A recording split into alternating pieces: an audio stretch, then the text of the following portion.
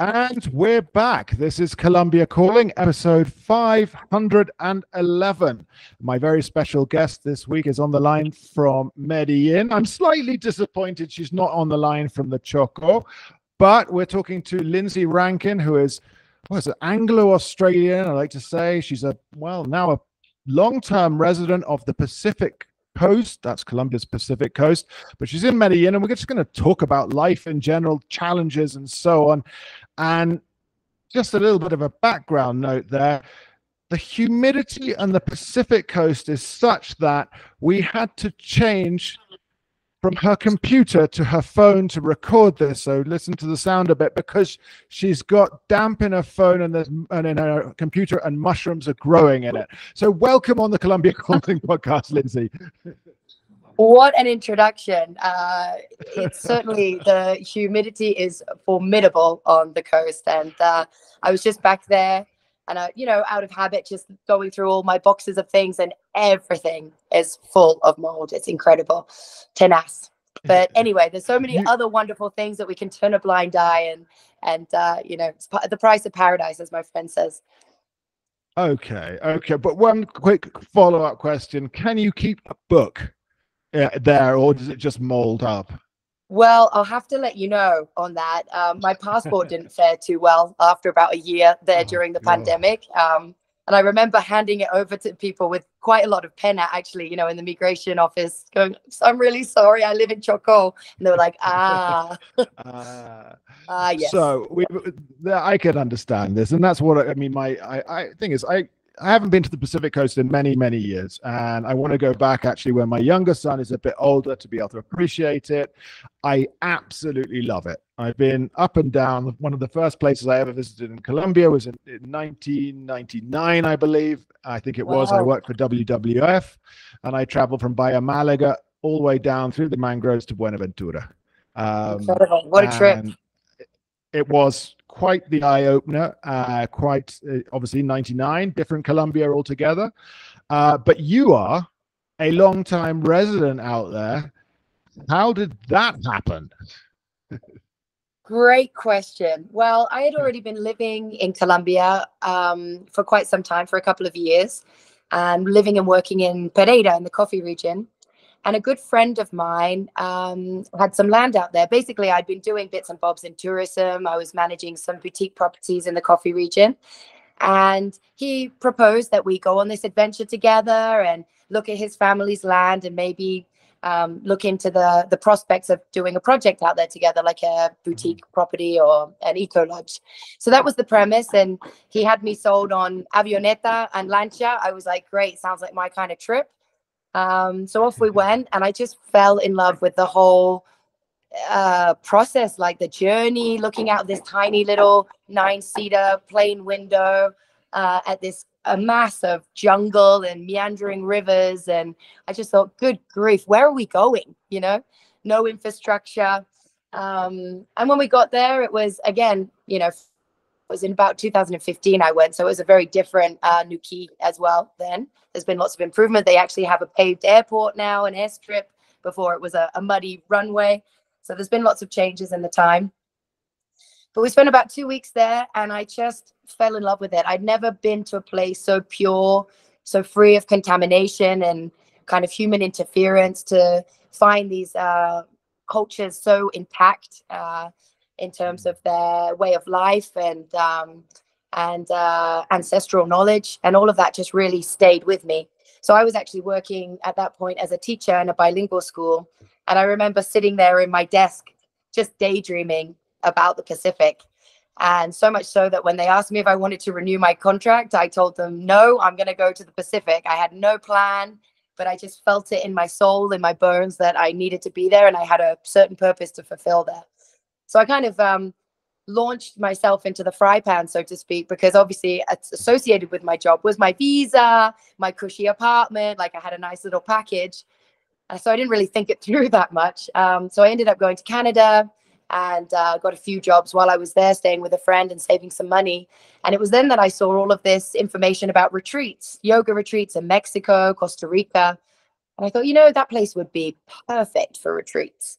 And so that's when the little seed was planted. And I started developing a business plan around that. I say business plan, I mean scribbles in my diary about what it would be like and the name and logo and things like that. I didn't really even do a budget, to be honest. And so went back there with that plan. So I returned in end of 2017 with the idea that I was either going to buy a piece of land, build something, rent something. And that's when I discovered Moroterco, which was for 3 years, the home of Prana Pacifico. So tell us exactly where you are, because you're not, I mean, if we look at the map, you look out west to the Colombian Pacific department of Choco, huge department, and the capital is kind of in the center called Quibdó. And then if you're flying west from there, almost directly west from there, it's Nuquí, but you're not in Nuquí. No, I'm a little south from Nuquí. It's about a 40-minute boat ride along the coast. So it's wonderful. It's funny, bless my mom. She always says, oh, how's the island? Because it has a feeling of an island, because you've got forest on one side with no road access, and then you have Pacific Ocean and this very long, wild strip of coastline, which, as you said, runs all the way down to Buenaventura. So it's absolutely stunning. And there's 7 corregimientos from Nuquí, well, starting just before Nuquí, which is Jurubira, and then it goes Nuquí, Pangui, Coquí, Joví, Termales. And so Termales is the little fishing village where I chose to make my home. There's about 270 people, predominantly of Afro-Colombian descent. There's no energy or light. There's just a community planta, the generator that's turned on from 3 till 10 every day. And if anybody wants to continue a party or watch the rest of their movie or whatever, they have to use their own source of power, which is either a generator or if they have solar. So it's a very different lifestyle for sure. Termales obviously means thermal, so it's I think I've been there many years ago, and there is a thermal area to go and bathe, right? There is, yeah. And is this where obviously you can't harvest it, but you can find wild vanilla pods around Termales? Exactly. I see you've done your research, Richard. Well done. Yes, well done. Yeah, it was really some investigation of that was. Yes. No, there was a biologist called Catalina, who I think she went to the coast maybe 15 years ago or something like that. It's a long-term project, and she discovered all of these native species of vanilla, basically. So now it's been developed into a community project where they're actually cultivating this vanilla for export, national and international. And obviously, it's, I think, the second most valuable spice in the world. So it obviously has a great deal of potential. And the fact that it does grow, it actually grows from an orchid. I wasn't aware of that. I was part of the orchid family. So it's a really cool project. And there's so many now emerging from the Pacific. And I think it's a real shift in perspective, especially on a national level, because this part of Colombia has been ignored for so long. It's been feared for so long. And there's still so many Colombians don't even know of it. Like when I say, oh, I live in Nuquí, they're like, where?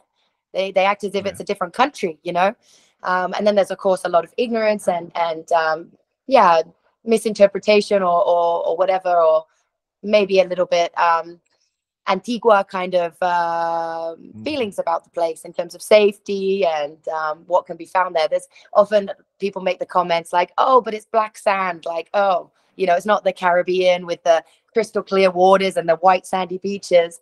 But for me, the palette of colors of the Pacific is like nowhere else. Like the rich greens and the like beautiful kind of teal of the water and these, and the contrast with the dark sand. For me, it's so unique and so special.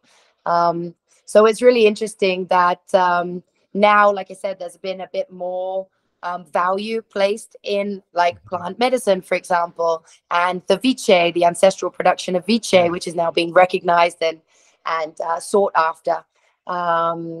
Coconuts, like the traditional way of harvesting and cultivating rice. Like there's actually kind of been, because of the value placed on these things now, with a bit of a shift maybe post-pandemic, and also just people wanting more of a healthy kind of off-grid lifestyle, perhaps. There's a real shift towards that again. And it's really nice to see the people returning to cultivating the land and feeling validated, I guess, for their way of life, you know? Yeah. I think when we think of the palette of colors of the Pacific, I always describe the Pacific when I used to do guidebooks and stuff as being just entirely natural, where the jungle sort of tumbles into the ocean. And I don't have any issue with it being a dark sand. It all complements one another. And it, I want the Pacific coast to be different to the Caribbean coast. And you don't tell me that Cartagena itself doesn't have any white sandy beaches. You have to go elsewhere for those. So let's just stop. The Pacific coast is something very, very different. And I just think that's, I've done my investigation for another company about the vanilla, and I've obviously had a look into what's going on with the Vice liquor. I haven't tried it myself. I'm trying to steer clear of those sorts of things. I'm coming to Bogota next week. We'll have to meet up, and I'll introduce you to this magical drink. Yeah, I'm sure it has magical effects and a magical morning after. But that said, I just picked up there for you spent the pandemic in the Chocó. I did. I spent about half of it in Medellin, and the other half of it, once I was able to get a humanitarian flight back, I went. And but it was actually a really interesting time because obviously a lot of my friends work in tourism, they have cabins, things like that. It was completely dead. So people really carried on life as normal in terms of they still went fishing, they still did this. And a lot of my other friends, they just started doing other projects. Like one friend started making wine out of bottle because there was no beer coming. There was no cargo boat with supplies and no one had the money to afford it. So all of these like little projects came up. Well, how can we, drink? Well, we'll make our own wine. So I have to say I was not a big fan of the bottle wine at all. But my French friend survived on it over the pandemic. So yeah. I don't know, bottle wine. I mean, obviously, like everything, if you don't really like it, it's an aphrodisiac. That's there you go. Kind of the rule behind it. But let's hear a little bit about, I mean, your arrival in the Pacific. It was meant to be, but it's not. I always think that we setting up businesses in Monpós, that's out there, it's rural, but of course we have roads coming in and so on, and we can get things more or less easily. The Pacific coast is even further. I mean, that's taking on a challenge. Perhaps you could share some of, I don't know, how were you accepted to begin with when you said, "Oh, I'm going to settle here"? Yeah, the community is so beautiful. Like I said, it's a very small, tight-knit community. Most people are related by, in some way or another. So it is quite a tight unit to integrate to. People are always very outwardly friendly, but I did find it difficult to get more into that circle of trust and be seen as a resident rather than just a passing tourist. And initially with Prana Pacifico, because I was based in Moroterco, a 2-kilometer walk from the village, it really was that I would come to buy things and leave, or I would, come with my group of tourists and parade them through the town and then leave.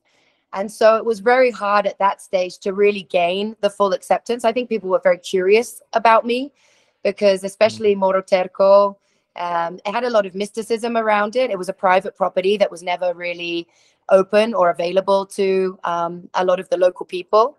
And then for a single woman to come and take it on and live there and make it into like a moving, profitable business, I feel that I gained a lot of respect for that, so that was a big way of kind of integrating into the community. And I think just with time and really for me, especially with the women, because I think it's always a bit harder with women. Like obviously there was a natural curiosity for the men because it's fresh meat in a small town, how it goes. But to actually gain the trust of the women and for them to accept me as a friend and not a threat, that was tricky. I went there very laser focused on my business. I definitely wasn't interested in anything else.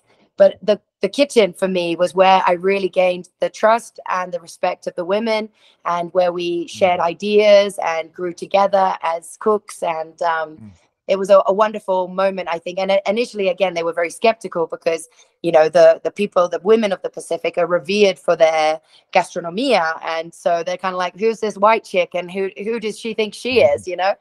So, and obviously I had some more exotic ideas from my travels and things I've seen, you know, in different places around the world. So trying to implement this merriment of, okay, well, here are these local ingredient staples, if you will, you know, the banana, the coconut, fish, it's pretty much what you have to work with. What can we do with that to make it more interesting? And how can we enhance the flavor? And what can we combine it with? And how can we present it? So initially, I think they thought I was absolutely bonkers. But then poco a poco, like trying my food, and I started to get these slow little nods of appreciation, like never like, hey, well done, you're doing great, but just a little sly, like, you know, discreet kudos. And then, like I said, building relationships and working shoulder to shoulder in the kitchen, solving problems which always arise, like the fisherman didn't catch fish. What are we going to make for lunch? Like, you know, so those types of situations really make you form a tribe, I think, and earn respect. And I always say, you know, when you're in the trenches with someone, you depend on them, you trust in them, and that's what it was like there. So it was a long process, but you know, I'd just been out of the country for about 6 months, and I came back and I felt like a queen. You know, everybody was like, wow, welcome back, and the kids ran and greeted me, and you know, so I feel very much like I'm an appreciated part of the community now. After 5 years of battling, yes, I'm finally been accepted, which has been wonderful. So, I mean, you wrote up your business plan, and then Prana Pacifico was born. This is what you're talking about with the cooking and learning traditional cooking and so on. What does this Prana Pacifico mean? Yeah, so I mean, I love the name actually, and it kind of came about. I mean, Prana is very commercial, let's say. Everything's prana really, but what it means is vital energy, life force energy. And really that's what I felt there. Like, even to the ongos that grow in your computer and in your sealed boxes, I mean, it is life. Like everything, you know, the jungle is alive, there's abundance of water and growth, and it's just incredible. So that for me was where the name came from. And obviously it has its ties to yoga, and that was what the business was all about. Was, okay, let's create experiences for people. And it wasn't your typical woo-woo kind of, you know, super serious, go on a mega diet for the weekend. No, it was really like, let's enjoy and connect and feel. And I think that place was so perfect for it, you know, but especially in Morro Terco, because it's exclusive. You're on this morro, which is kind of like an island, 250 stairs to get up the top. So you really feel like you're in this kind of, you know, special cocoon. You're in this private place. So to host these retreats where people were, you know, eating conscious food and sitting together to eat, you know, active during the day, whether it was yoga classes or hikes in the jungle and swimming in the ocean. And really it was like, how can we bring people together and just raise the consciousness, like, you know, about where the food is coming from and how is it prepared, and let's take a minute to enjoy eating it and be present and not have any phones. And obviously at that point we had no signal and no Wi-Fi or anything like that, so that was a huge help. But what I really observed is, again, the same as I said, is like going through the battles together. That's really outside people's comfort zone. To go on a small plane, a tiny boat, climb 250 stairs, stay in a treehouse on top of a hill, like, you know, it's really uncomfortable for a lot of people. But to go through that with support and guidance and good company, and eat well, you know, it was just people left really happy and, you know, really transformed and with a different perspective of what the Pacific was all about, which was kind of the idea. And what was your, I mean, what is your sort of, let's say, demographic, Colombians to international visitors? Yeah, it was actually a really interesting mix. I would say it was 50-50, to be honest. Like, there was a lot of expats living in Colombia. Some groups came completely from the exterior. Like, we had it registered on bookyogaretreats.com so people could join retreats from overseas. And also it depended who I made the alliance with, because I wasn't responsible for the classes. My kind of business model was that I was the hostess, the tour guide, actually the massage therapist, and the chef, and created like the package of experience with local providers, which was really wonderful as well, because we got to all grow together. I mean, I didn't know what the hell I was doing, so it was really nice, and neither did they. So it was kind of growing collectively as well, which was really nice. And also funneling people into these local services. You know, they didn't have a phone, they don't have a web page, but you know, I had this power that I could, you know, privilege, if you will, to communicate to the external world and bring people in.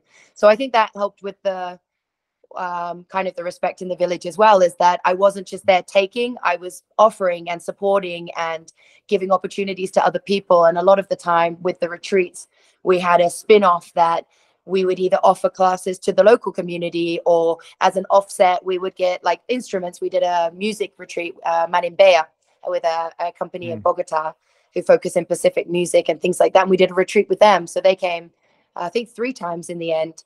And with the profits, we invested in getting local instruments made in the traditional way by the elders that used to do it, who are like 70 now. And unfortunately, the knowledge will die with them. But, you know, making these beautiful tambores with the hide of jungle boar that was hunted and brought to me bloody for me to stretch out on the floor where the people do the yoga. I mean, you know, quite the tale, but such a wonderful, like, you know, reciprocal relationship. And that was the big point of it as well. It's like, how can we create opportunity for other people? How can we support other local businesses to thrive and grow? So yeah, it was definitely a challenging time. It's probably the hardest job I've ever had in my life, and definitely the lowest paying. But it was so formative for me as a person. And I really did learn so much, and mostly about my own capability. Hardest job, lowest paying, most rewarding. They often go together. Yes. Especially when everything got pulled off. Like, despite all of the odds and all of the challenges. And I always use the analogy of like a duck on water. You know, the little duck looks so calm on the surface, and underneath the little feet are going like crazy. You know, and that's pretty much was my whole time with Prana Pacifico. It was like this image, like everything's under control, and in the kitchen we're like, oh my God, what are we going to cook for these people in 2 hours because there's no fish, or, you know, the delivery of food didn't arrive from the boat. So now what are we going to do? So it was this constant, you know, think on your toes, invent, create, solution, distract, you know, but it was wonderful. And then of course, when everybody leaves at the end of the weekend and they're happy and you collapse in an exhausted heap, yes, I felt extremely rewarded. During, not always, but kind of like running, you know, you appreciate it afterwards. Well, I mean, it sounds like a lot of the issues I have, not so much with food, but in Monpos, it's always logistics. It's always the logistics of transport in the Caribbean. I'm sure it affects you far more because it's boats and so on. The guy just decides not to wake up and I'm not working today. I mean, that's always, you're like, we've been working together for 5 years. Come on. So, yes. But it's one of those, I want to know, and I think my listeners want to know more about the cooking experience, about you learning and cooking alongside the local community. Tell us a little bit. I mean, because that's not easy to penetrate, you know, to be with the women and to cook, because that's I'd say it's a sacred place, you know, the kitchen. Yes. So give us a little bit of a background about that. Yeah, well, to be honest, I never really intended to cook. My plan was to do all the other things I mentioned. And I had a friend who actually has a wonderful restaurant, if anyone's in the coffee region, called Latinos. And he's a good friend of mine, great chef. And he was going to come out and cook. And in the end, he got a great opportunity to go and do some, I don't know, I think he got on television or something like that, and so couldn't come. So I was like, oh, wow, I'm going to have to do it now. So he sent his assistant to kind of just support me a little bit. And we just took it from there and designed a kind of a menu based on what we could find and bring easily. And I obviously had a lot of support from the local women. And like I said in the beginning, I think because it's not culturally and typically in the region, it's not about working necessarily side by side. It's more that I hire you and you do what I say. So all of a sudden now I'm very much more like, okay, well, what do you think? Like, how do you think we should do this? And actually it wasn't as well received as I anticipated. I thought, you know, being a woman and being a little more collaborative in my approach, like I might gain a bit of like friendship and respect from that. But in the beginning, I think I was seen as like a bad manager because I wanted people's input and I empowered them to have a voice. And so even something as basic as that was a challenge, you know, because I came at it from this completely different perspective. And first of all, they're not used to having a lady boss. And second of all, they're not used to having a nice lady boss that wants to actually work in a team. So that was the first kind of hurdle was, okay, how do I, you know, have respect as a manager, as a leader, but also work collaboratively and like we all share ideas and everybody's empowered to make choices and contribute. So that was the first issue. And then I think it was just about like fine tuning, like the women there are exceptional chefs and they have so much knowledge about the plants and their benefits and how that's kind of incorporated in the cooking. So you're not, it's actually medicinal food, you know, it's wonderful. And I think it was just taking that and then fine tuning it with presentation, with stepping outside of like the normal ways of preparing the food and, you know, coming at it from a slightly different perspective. So yeah, it was, like I said, it took some time to get to that point. And like I said, I think they thought I was absolutely bonkers and completely incompetent for the first at least year. But then, like I said, people started trying the food and it came out good and people responded well to it. And then they were asking to take it home to their family. So that was when that shift really happened, was like, oh, okay, it's different, but it's still cool. You know, like that was that kind of, yeah. So it was a really beautiful experience. And, you know, also, I think what the women gained from it as well was this exposure to a more intimate relationship with the guests. You know, like we would sit and eat together and there would be lots of interaction. They would come join us for some yoga classes. So I think it was that as well that really was the kind of value exchange. You know, it was like, okay, well, you've got this base of like incredible ancestral knowledge about the region and about the products, and then I came in here with a slightly different approach and ideas, and it all came together really well in the end. I think phenomenal. Some weeks ago we had I want to call her food academic, a Colombian food academic on the show called her name's Juliana Duque. And she does write-ups for hotels and other things. She's on a podcast, the New Worlder podcast, which is very good, about food and so on. And I entitled the podcast episode is "Colombian Food Isn't Bland, It's Subtle." And how would you, as someone very much involved in that, respond to that kind of that kind of description? To be honest, this is a conversation I've had with a lot of friends, is based on the wonderful produce available in the country. I've always felt a little disappointed with the gastronomical. There's no sound. The sound's gone. I didn't touch anything. Well, it's not me. I've got 100%. Stop.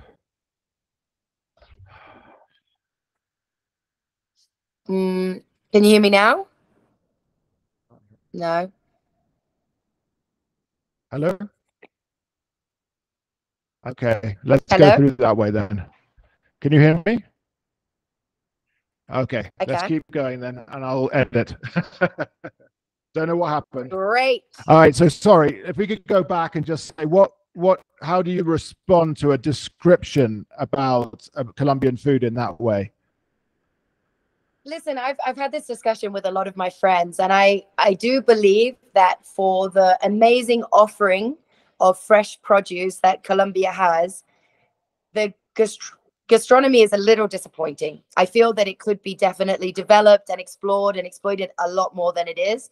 I think the Pacific is definitely the exception because they have such flavors to work with. And like I said, the coconut and the fact that the coconut becomes the base for a lot of the sauces and soups and things like that.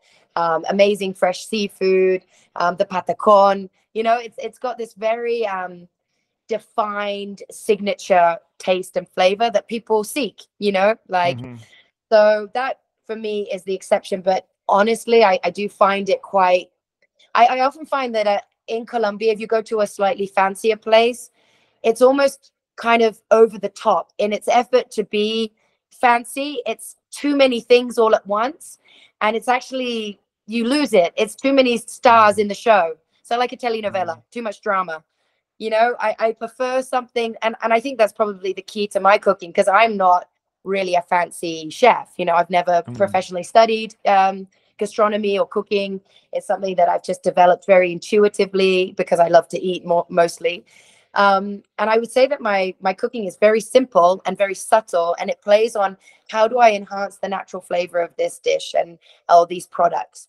And so that's kind of what I've played with. And obviously, you know, different textures and colors, because I do think that presentation is so important. And I'm not an artist at all. I'm not, you know, drawing, painting is not my thing. But when I plate a dish, like I really enjoy the intricacy of making a pretty picture, you know.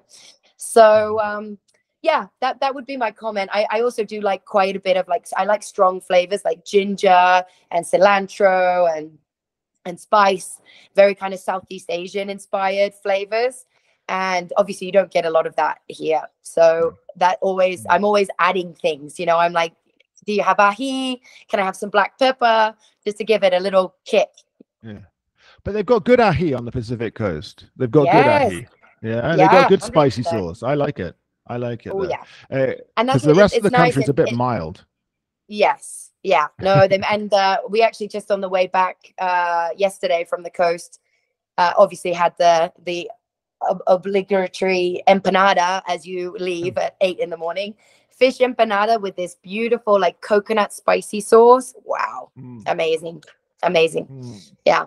That's very. So tell me and tell us about the book.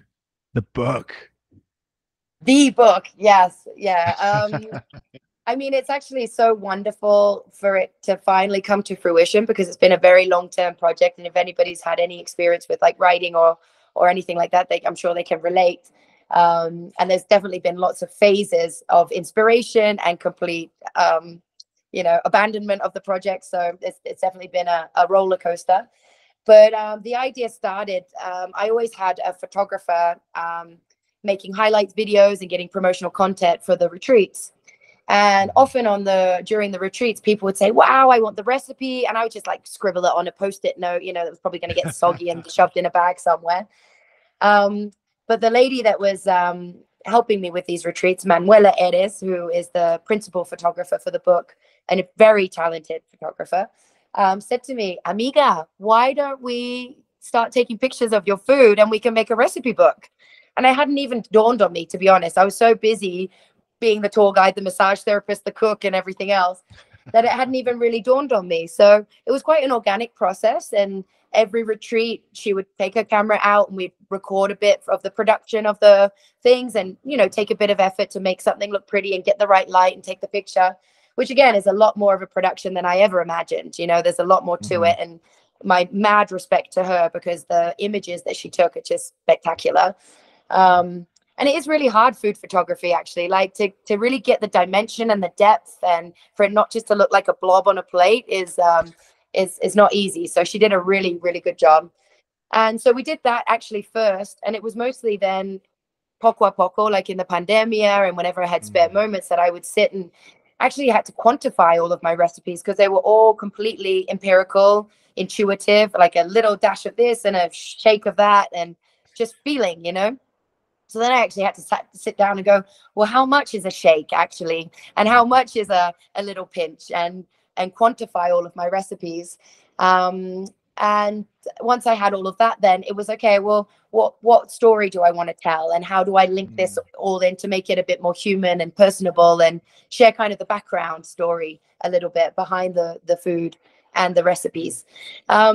So yeah, that's how it all really began. And I have to say the process was actually extremely therapeutic for me, because I was forced to sit and review all of my old photographs and revisit all of these funny stories in the process of going out fishing for the first time, or trying to open a coconut for the first time, or learning about all the medicinal plants that I could use also in the kitchen to give flavor to the food. And so it was actually a wonderful therapeutic, cathartic experience. And now that I'm on the other side again, I feel alleviated. I feel like I've kind of released some of these, I don't know, feeling, stories, experiences that I've been carrying, you know, for the last 5 years, and hopefully sharing it in a medium that's inspiring and helps promote the Pacific and share the wonderful, magical place that it is, and help create, again, more opportunities for the people that live there. So that's kind of the intention, let's say, behind actually getting this book out there. So it's called Prana Pacifico, A Taste of Paradise? It's actually just called a Taste of Paradise, and it's recipes and reflections from living off-grid on the Colombian Pacific coast. Because that's the whole other element as well, I think, is that it's mostly about, I think what it was for me is the consolidation between the original pipe dream or image I had about starting this life in this magical, exotic place, and then the actual reality of it, you know, because obviously I was like, great, I'm just going to go live in Choco and everything will be fine. And like I said, I didn't even really think twice. I deliberate more on what to eat for dinner than I did in move there, you know. I mean, really, I if I thought about it properly, I probably wouldn't have done it, which is, you know, blessing and a curse in the same time. But I think for me, like I said, I kind of had this image that I would go there and live this kind of idyllic hippie lifestyle where I would grow all my own food and harvest it and just cook only with that. And in the reality, you know, it's really tough, actually. It's a full-time job to maintain a garden, especially when you're fighting against aguaceros and the, you know, leaf eater ants and the parrots, and also, you know, so many factors. And so that was a huge wake-up call. And I think also just about, like, there's no rappy, you know, when there's no fish, there's no fish. You can't go to another supermarket and find it. So it's just the assimilation, I think, of what I imagined it to be and then the actual reality of it. And, you know, now, to be perfectly frank, I love the Pacific, but I don't necessarily see it as somewhere I want to live full time. The humidity is a factor, and so many other things. I think also it is just so remote, and the logistics, as you said, is an absolute nightmare. But it's still, and always will be, such a magical place for me. And I also have my house there now, so that's my other kind of project that's coming to completion, hopefully just in time for the whale season. But it's my own house, Casa Prana. So after my contract ended with Moroterco, the people that I rented the property from, I bought my own piece of land, and then the real adventure began, and I started to build, design and build my own house. And I was very involved with the process in terms of going to the jungle and carrying on my shoulder big planks of wood down this muddy track, you know, and bringing it to my land, and obviously from the designing and bits and bobs and things like that. So I'm so happy now to have this beautiful space that I've created, so that I can share that with people too, the people that want to go to the Pacific, but maybe just want a little bit of support in getting there and want a comfortable place to be when they get there. Well, I've done all the hard work for you, and it's all ready to go. So hopefully from August on, if anybody is interested in going to the Pacific, then feel free to reach out, and you can go Airbnb my beautiful jungle chic home. I think we'll be there. But have you ever read Paul Theroux's The Mosquito Coast? No. Oh, you'd relate to it. I mean, it's dated, of course. It's from the 80s, I believe. But of course, he takes his family off grid in what is the Mosquito Coast of Nicaragua. But it's all about that, the hard work of setting up. And there's other different angles on the story, but I think you'd relate to it very much. So sounds carrying like it. planks. Yes. When and where can we get the book? Okay, so the book will be available on Amazon on the 19th of March, this coming Tuesday. So you can order your hard copy or a digital copy for your Kindle. At the moment, we only have it online in English, but I'm currently printing in Spanish as well. And so via my website, people can order in Spanish if they so wish. What's your website? That's a great question. Can we put it in the notes? I think it's just literally www.linseyrankin.com, but let me just double check that. I'll put it in the notes. I'll put it in the notes. It'll all be there. Don't worry. Linsey. Wonderful. I'm pretty sure it's just my name.com, but just in case it isn't, or there's a sneaky little point there, then. Have you got the fungus has not just affected your computer? It's got in there, Linsey. You've been affected by the Pacific coast, and that's wonderful. Yeah. It's really great, and I really enjoy conversations of this type that are so upbeat and so, well, I don't want to say positive, and you appear to be in a position right now that is so, I would say, enviable. You seem very happy. And, you know, with this idea of what's going on, of course, you've said you don't want to live full time on the Pacific coast, but the Pacific has taken part of you. And 100%. You will be there. 100%. Yeah. And, you know, it's almost become part of my identity, you know, like it really has. I carry that knowledge with me and those experiences with me. And like I said, it's just living in a close-knit community like that. I think we've really lost touch with that now, especially all in apartments, closed doors, you know, everything's private, and, you know, it's almost hard to go knock for a cup of sugar or something nowadays. Whereas there, especially in the hard times, there's always that, you know, how they have the Colombian expression, pueblo pequeño, infierno grande, or infierno grande. Yeah. But actually, even with all the discussions and problems and quejas, when it really counts, if someone gets sick and they need to get to Nuquí or to Medellin, everybody's there for you, even the people that you had the discussion with the other day. And so that's something that I've really carried with me as well, as a sense of community and helping each other out and, collaborating, you know, like working as a team, as a collective to get goals. I mean, even basic things like getting a medical person out to do a brigada or the vets out to do a sterilization. It's such a huge effort, but together we kind of make it, because you have to advocate yourself because no one else will, you know. So you're in this very remote, isolated community. You can't depend on the state. You can't depend on, you know, there's no hospital. There's not even really any lay out there. So the community takes on a whole other role in your life. You know, it's not just like these people that are around. It's like they're my family. And if I can help them, I will. And they've very much been the same with me. So I definitely feel like I have a home there and a family there. And even if I'm not deciding to kind of live there full time, and maybe it's just because of my age, I still feel that I want to travel and explore and have new experiences. And actually, I'm relocating to Chile in the middle of the year to open a restaurant on the Pacific coast there. So you can definitely say there's at least a theme. I'm just in love with the Pacific coast, wherever it may be. And this is a very different Pacific coast. It's cold and windy and wild in its own ways. But I'm so ready to just launch into that hot fry pan again and survive and create and you know, see what happens and learn and grow and share.